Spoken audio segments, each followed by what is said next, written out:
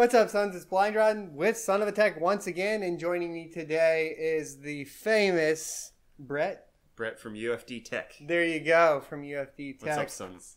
What's up, sons? He used my thing. Well, I'm famous. So, welcome to Mining Rig Wars episode 22. We're going to go over all the rigs for the week, and joining me, of course, is UFDTech. You can vote up in this corner right here, and you can vote for your favorite rig. That's the right corner, right? This one? I'm pretty sure it's that one. Is it this one? I always point this way. You always point that way? I always point that way, and it usually works. I could be wrong. Okay. Look up top somewhere. Yeah, it'll pop out. Yeah, it will. So without further ado, let's get into it right after this. Welcome back. So, oh my God. Here we go. First rig is Rig A, Jesse, who named the rig Jesse with their last name, which we're not going to give you guys, okay? We're protecting your identity here. You're welcome. She or he is rocking an Intel i7 Celeron G4400 with the Asus Z270 Prime A motherboard, 8 gigabytes of DDR4 Patriot Viper memory, an AData 128 gigabyte SSD, 5 EVGA 1070 Superclocked, 2 EVGA 1070 Ti's unspecified, and 2 EVGA SuperNova 1000 watt G3 power supplies. They are using a TP-Link Wi-Fi plug for remote starting and a TP-Link Ethernet over powerline adapter. Rigs are in the shed is what is clarified here, with a 7-inch Lancevon monitor. Total hash rate on ETH is 220 mega hash, and on Zcash 3,400 solutions a second. So not great picture, probably about as good as my video looks right now. Hey, that's my light.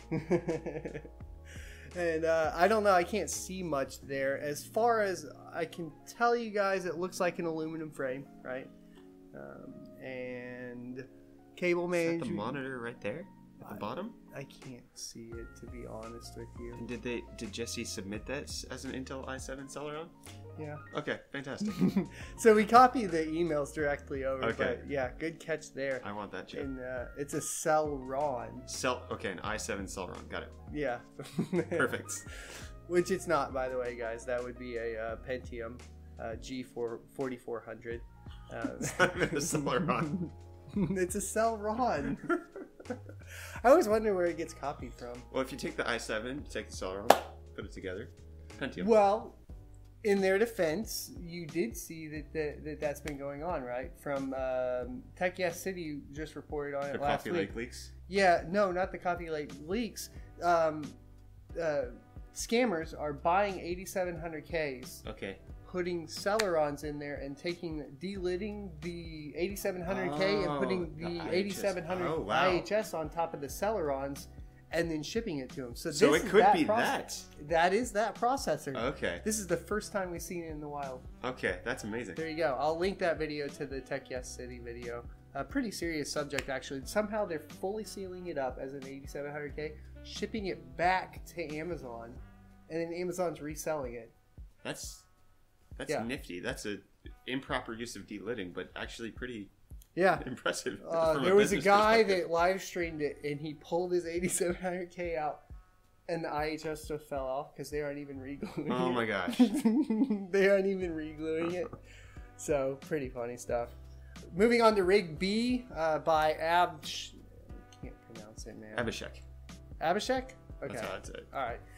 2 GTX 1050 Ti's, 1 GTX 1066 gigabyte, a single GTX 1063 gigabyte, a single GTX 962 gigabyte, and apparently a mix of AMD FX 6300s and an AMD APU, the A6 on the FM1 platform. The motherboards are the Asus MA97. Would that be right for the 6300? I guess, yeah. Revision 2. And the Asus F1 A55M LX Plus for the A6 APU. Power supplies are the Corsair VS650, the Seasonic S2620 Bronze, and a Sandisk SSD for storage, as well as on the other rig, a Seagate 2.5-inch 320 gigabyte. Now, I was told that farms need to have 24 GPUs or more. Okay. That's what people are saying. Okay, that would make sense. I guess so. We are going back to allowing more than one motherboard in their rig submissions. Let me know what you guys think in the comment section. I'm still working on how we're going to work on that. But total hash rate is 1100 solutions a second. That sounds right. So here's the problem I have with this rig. Unless I'm wondering where they split up the 1060s and the 960. Well, I'm assuming that the 1060s and the 1050 Ti are those four are on one board, and the 960s on the other board by itself, though. Which, I mean, I don't know how many PCI Express slots the M5 has, but should be able to fit 5 GPUs on a single board. Like, yeah, I guess he just probably kitted this together from stuff he had lying around. Obviously. And bought the GPU separately. Yeah, and I didn't get the picture up here for some reason, so you guys will see it. But yeah, we don't have a picture to look at. Because those are odd processors to have in a mining rig. The FX 6300. I mean, those are going to draw more power than you need them to. But the 6300 is probably okay at XMR. True, but he didn't report the XMR rate. No, so didn't. I don't think he's using it for that purpose. Fair enough. It's all just It could be. repurposed equipment. Let us know in the comment section if you are. Rig C is Bakukang Rig. Great name. I don't even know what that means. No idea. Yeah. I was thinking Bakukang? yeah. The toys at the store? No, I was thinking of what's the fighter on Street Fighter? Oh, I didn't. No, not on Street Fighter. Oh, the Smite character, Bakasura. Okay. You know what I'm talking about? You got the... Whatever. You're on your own here. 5 GTX 1060, 6 gigabytes, a single GTX 970 Windforce Edition on the Asrock Z97 Pro motherboard, a 1000 watt Silverstone PSU 80 gold, a 600 Silverstone PSU 80 bronze, 8 gigabytes of DDR3, 120 gigabytes on an SSD for storage, and then various fans which will be listed in the description below. Total hash rate is 1800 solutions a second. So the only thing I'm curious about is what drivers you're using to get the 970 and the 1060 to play nicely together, because I can never get them to play nicely together. Having that many GPUs together? No, having a 900 series with a 1000 series. In the same system? Yeah. You've had issues? Mining, yes. Okay. Have you? No. No? No. None? None. But I've only done 1 and 1. I've never done multiples. Okay. And then 1. So anytime I've done it, yeah, I could never get it going. Okay. Like, I could get it going, but the hash rates were significantly gimped on one or the other. Okay. So I just always split up 900 series with that, because there's a specific driver that works better on the 900 series. Yeah. For mining. It looks like the method he's using is that enclosed kind of, what do they call it, like a wind tunnel he's creating here. Okay. Because you see the box fan in the back there. Yeah. And I'm assuming this probably closes off here on the front. Yeah, it looks like he might have even had to pull something to the side over here to even take this picture. It looks like there's a fabric around the yeah, the I think end. it's sealed off, and then I think this is just the exhaust right there. Yeah. So that's how that is. I think that's a sealed off box. My coworker's doing this in his garage. Okay. And today it was like 90 out. I Yeah. think it hit. And his cards were saying it's 67C. That's fantastic. While mining. Yeah. And it's out in the garage in Yeah. the heat. Probably hotter in the garage than it is outside. Yeah. But that's a good method of cooling your fan or cooling your cards without having to run it inside. By the way, guys, that people are starting to do a lot more of. Rig D is Bahubali. When we had a Bahubali before, this is the second submission. Okay. From this particular user, and went all out with the LEDs. Right? He pulled a UFDTech. Yep. No, that's the only way that mining rigs actually work is if you put LEDs. That's what I heard. Yeah. Yeah. I learned that from you. Yeah. It's the truth. So I didn't do it. Okay. Well, I have 100,000 subscribers, so you win. He's rocking 8 Zotac GTX 1060 amp edition, 6 gigabyte GDDR5. I don't know why. You guys know what that is. And he's running some extensions. Of course, they're going to be some generic crap off, from a Chinese store or somewhere off Amazon, because you didn't even give us a version on those. The G4560 Kaby Lake dual core 3.5 gigahertz. That's on point. We get it. That was copied from. Except for Amazon. Kaby Lake is 2 words. Oh yeah. Rip. Rip. The ASRock H110 Pro BTC Plus 13 PCIe motherboard. One of my favorites, except the slots are too close together. So if you don't cover it in electrical tape and nobody's told you to, you'll short out all your GPUs. But don't worry about that. That's just a little problem with it. Well, he only has 8, so he should be able to space them out pretty nicely. I'm sure he did. Yeah. Corsair Vengeance 8GB DDR4 2400 MHz memory, the WD Green 120GB internal SSD, a Corsair RM series 1000 watt power supply, and a complete closed wooden frame with exhaust fans. Well, I mean, you say exhaust fans, do you also have intake fans? Because, you know, negative pressure is never good. That 1000 watt power supply is probably going to be close to its limit. Well, It's so going to be running over the max efficiency curve. 120 times 8, 800, and then 8 times 2 is 160, 960, plus 130 from the... yeah, that's definitely not okay. That's pushing it pretty I far. mean, what I'm thinking is that the LEDs decrease the power consumption. I've heard that as well. Okay. Let us know on Bahubali 2 in the comment section below. Finally, we have Rig E Station 1, Michael. And he is rocking 6 EVGA 1070 Superclocked Black editions, 2 EVGA SuperNova G2 750 watt power supplies, 6 Mint Cell 006C risers. There we go. Thank you. We finally got risers named out here.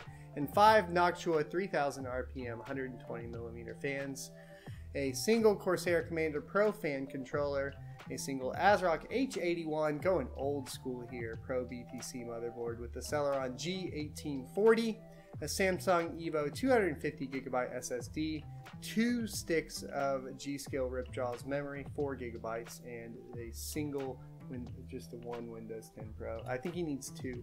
I think you have to have actually 1 license per 2 GPUs. Is that so I think he needs 3 Windows 10 Pro licenses. That makes sense. And not pirated. It has to be bought directly from Windows, or else you can't. Yeah, well, and you can't buy it from Kingwin, where it's cheap. Don't buy it from there.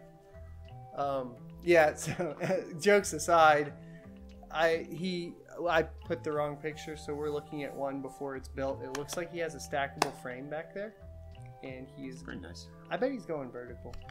Based on science, I would think that cools it a lot better because heat rises. Is it like based on science, it puts less wear on the bearings because the bearings are now having no single pressure on one side. That's fair. Okay. So like when you mount it when you mount it in a case normally and you have it not horizontal and you have it like this, the bearings are, just being pulled down at the same amount. So it wears less. As soon as you mount it the opposite direction, you start putting wear and tear on the bearing on the bottom. So in theory, it's going to wear out faster because it's uneven wear. Okay, even if the cooling benefits might be there. Yeah. It could ruin the fan. Yeah, the bearing just goes out faster. Okay. It's odd that he's using 2 sticks of RAM for a single motherboard. Is there any advantage in that? Or because he's not... Do you need 8 gigs for running 1070s? No. There's no need for it. Yeah. There is a need for that SSD, though. I always like SSDs in mining rigs. Always. Live boot Linux and be a real man. No. Windows for life. Real man. Windows for life. Use Linux. Guys. It works. It's so easy. You just boot it and it goes. To figure out Linux and who has but time then for that also costs you like $100 more than just buying a 16 gig. No, you just download stick. the ISO off of Microsoft and you don't activate it. And No, there you go. No, I'm saying the actual drive itself. Oh, the drive. Is $100 no, the more drive's than worth a USB it. stick. No, it's not. 100%. No, it's not worth it. The time it saves me in That's a waste of money. The worst part is that's a Samsung Evo. It's not even like a cheap WD Green. It's like I bought a Samsung Evo. Sorry, I know we're roasting you right now, but like no, we've had the best UFDTech mining rig submissions. We've had LED lights and we've had SSDs. Yep. That's the things that I include. You include in yours. He even went with Noctua fans. It wasn't That's impressive. Yeah, I know. I want to see. I'll send you over the final pick. 2,680 solutions a second to wrap that up.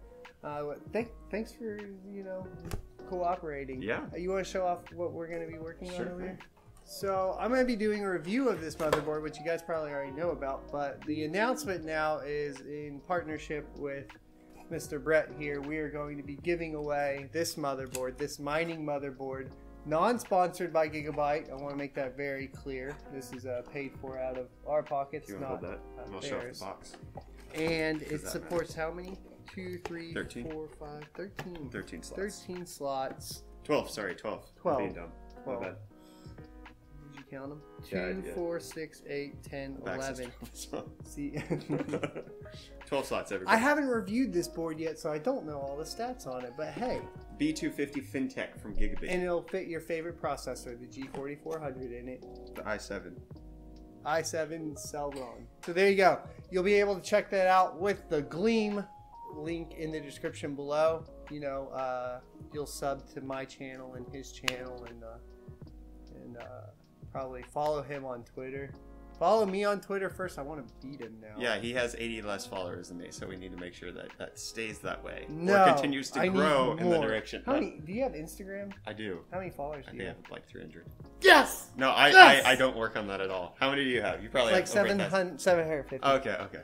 It's No. really hard to get people on Instagram to like computer parts. I get lucky sometimes. Like when I took the picture of the memory and I was like, this memory looks really good. I can't wait to randomly access it. That one did pretty well. Okay. It was kind of funny. Yeah. So that's Okay. why. So there's the giveaway. Check it out in the description. And hope you guys don't forget to vote. And we will see you next Tuesday. Be sure to smash that like button and get subscribed to stay up to date on all of his tech-related content. And go follow UFDTech. Sub. You can if you want. Check out the content first. There you go. Cool. I told you we could do it in 20 minutes. There you go.